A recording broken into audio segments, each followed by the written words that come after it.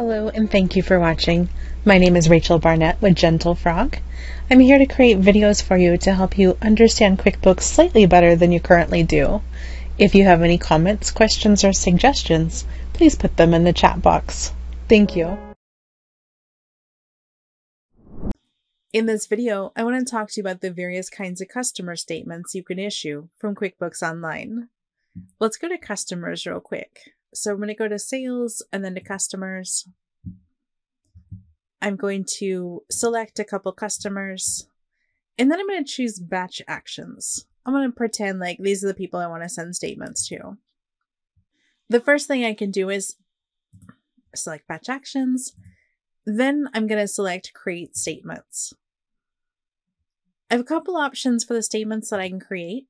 I can create the balance forward statement. Let's make everything start with 1/1/22. Let me click apply. I'm going to generate a balance forward statement. My statement date will be today's date. My start date is going to be 1/1/22. My end date will be today. I've got a couple clients. It says missing email addresses. Well, that's fine. I'm not emailing this to anybody. Statements available, all of them, fantastic. Again, not emailing. You might choose to email. I am just demonstrating. What I want you to see is what this looks like. So the balance forward statement, if I click on print or preview, it's going to look like this. So it's going to say your balance as of the day before the date that I picked as my start date. And then here's the history. Here's all the payments and the invoices and the journal entry and the deposit, like all the things that are happening within the account.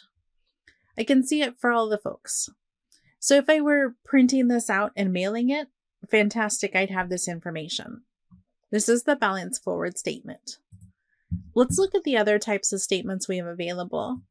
If I click on the drop down and select open item, I'm going to click apply.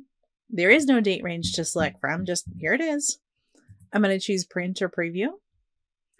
This is going to show anything that is open. Open isn't really a term that I think is very intuitive. Bookkeepers understand this, but you might not. It's when you go to the customer profile, it's anything that says open. So I'll show you when we get done with this, but you could very well have a payment such as this one. The payment is sitting here. It's -150. There's this invoice. The payment never got connected to the invoice. Therefore, it shows up here as open. And so if that's happening to you before you send your statement, maybe just take a look and see if you need to connect them. So this one is a customer. I'll come back to that at the end of this video. Let me change this to third statement type, which is a transaction statement. So I've got from 1/1 through April, and then down here, print or preview. This is my transaction statement. All I'm seeing is my invoices. And not only am I seeing the invoices, I'm not seeing my payments. I like to see my payments. So if I take a look at Alvin here, Alvin had an invoice and then a payment. So owed $1,000, I've received $1,000. The rest of these, they're just open invoices that haven't had a payment yet. Let me go back to this one. A customer, that's one we're going to look at later. There's an amount for the invoice, amount received, invoice received, invoice received. But remember earlier how we had that weird like 150 and it was kind of chilling out and it didn't really have a friend? Well, I don't even see it here. So if my client were looking at this, they would say, well, where did that other thing go? It's an invoice and it's an okay invoice, but it's not my preferred invoice. Excuse me, I said invoice, I meant statement. It's an okay statement. It's a statement that gives you some information, but this may not be your preference in statements. These are the three types of statements you have available. You can create your statements in bulk like I did here. You can find your individual customers. Over to the right, you can create a statement for your individual customers. Let's take a look at a customer because I want to show you this. Over here where it says status, there's open and there's overdue, which is a type of open. There's unapplied, there's accepted. Let me just, I don't know how to get rid of my estimate and keep the rest of the stuff. So pretend like you don't see the estimate, but look at the rest of this. Like this payment, it's unapplied. That means that it's not connected to anything, but it definitely could be. Let me show you what that means. I could go to new transaction, I go to payment, and then I have these invoices and I have these credits down here. So my unapplied payment and my deposit.